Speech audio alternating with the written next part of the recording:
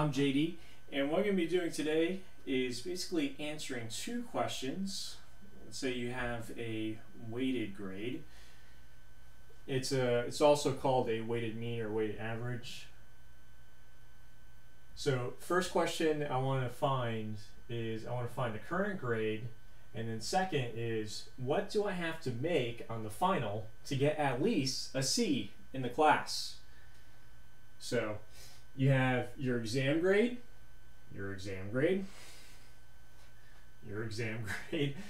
and that's weighted at 60%, and your exam grade is 75.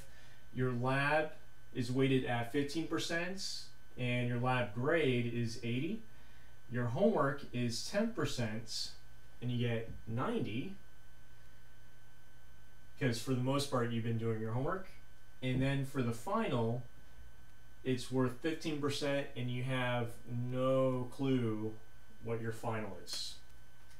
So first, let's find how would I calculate my current grade. Well, it's a weighted mean.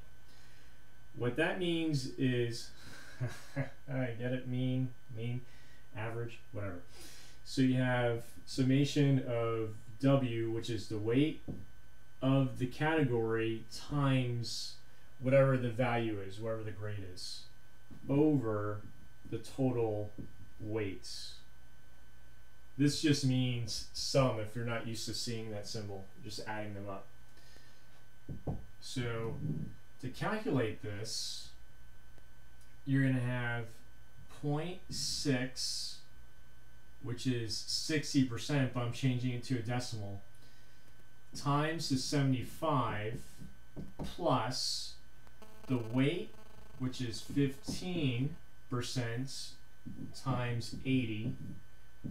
And the 75 or the 80 doesn't really matter if they're decimal or a whole number, as long as you're consistent. So plus your 10%, which is your homework, which is 90.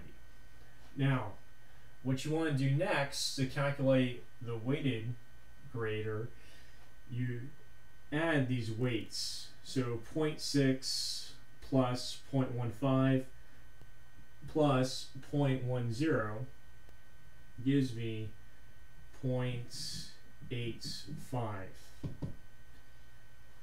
So you just type this in your calculator.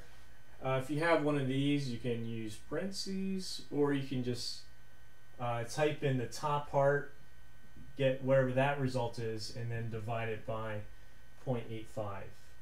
So I'm just going to put parentheses around this whole thing and just put in the numerator and then put in the denominator. So that's parentheses 0.6 times 75 plus 0.15 times 80 plus 0.10 times 90,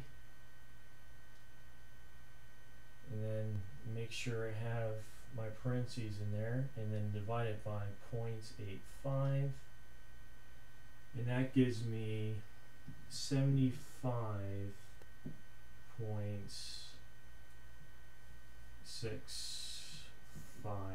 and I'm rounding. So it's approximately that. So it's about 77. That's the current grade. But what if I calculate this final in there? How can I do that? Well, you're going to do the same thing as before, but since this is at least a C, you're going to have to use an inequality. So let me, I guess, erase this. So if you need to, pause the video and then write this down. So, okay, I'll erase it. I'm going to leave this formula up here because we're going to need it. So, same kind of formula.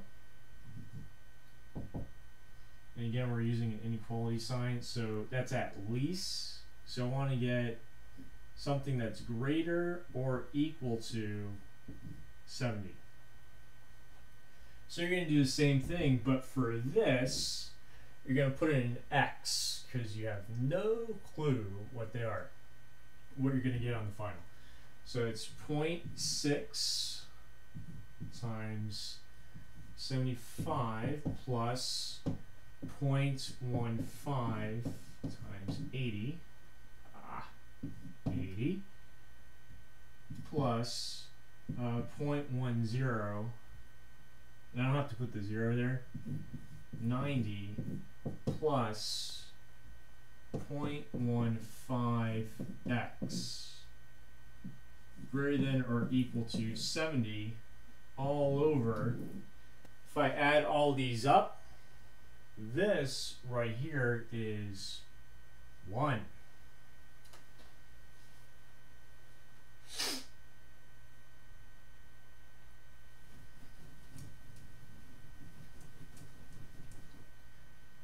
Alright, so if I add 0.6 plus 0.15 plus 0.1 plus 0.15, that's going to give me 1.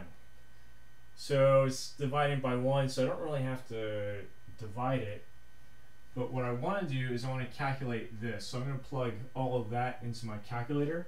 So it's 0.6 times 75 plus 0.15 times 80 plus 0.1 times 90 gives me a 66. So it's 66 plus 0.15x greater than or equal to 70. What I do next is basically, you're solving the inequality. So you're going to subtract both sides by 66. That cancels.